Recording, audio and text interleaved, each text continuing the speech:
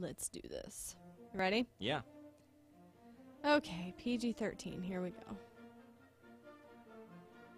It's taking a long time. All right. Okay. We're in a hospital. Why are we always in a hospital? And some woman is talking on the phone, on a payphone. And she's like, what's going on? I don't know. And the person's like, yeah, Lionsgate Films.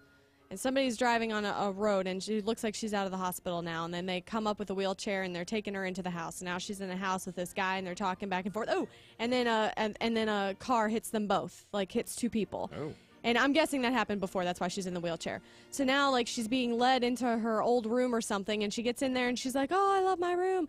And the guy's like, oh, yeah, this is an awesome room. And now things are like, there are coins, like, flying all over the place. And she looks under her bed. She's like, oh, here's a box, and here's some tapes. Why is she watching tapes? And so now there's somebody, like, on the tape that's, like, talking, and she's like, oh, there's a lot going on, and here's a little box, and I want to show you this box. And she looks like she's reading, like, those cards or whatever. And now we're back in the house. We're back in a scary house. And she, like, wakes up in the middle of the night. She's like, what is going on? And something's behind the curtain. I can't tell, though. I can't tell what it is. Oh, it looks like somebody was in a wheelchair, but they weren't actually in a wheelchair. And now she's reading the tarot cards again. And she's like, there's a devil on here.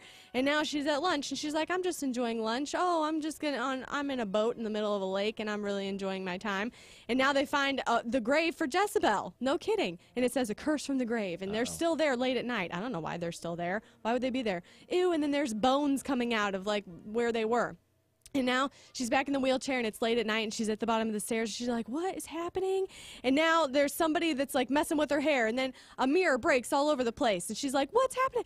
And now she's staring at the video. She's like, there's something wrong with this video. Ew! And then the woman is, like, all bloody now. The woman that was reading the cards is bloody, and she's gross.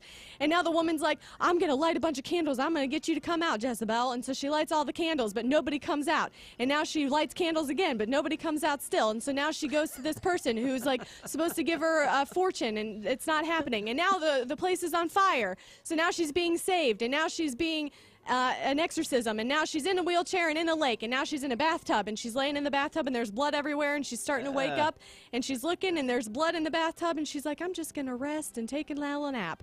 And then the door closes, and you don't know what happens to her. Ooh! And then she looks, and in the bathtub is somebody with her. Jessabelle. Oh.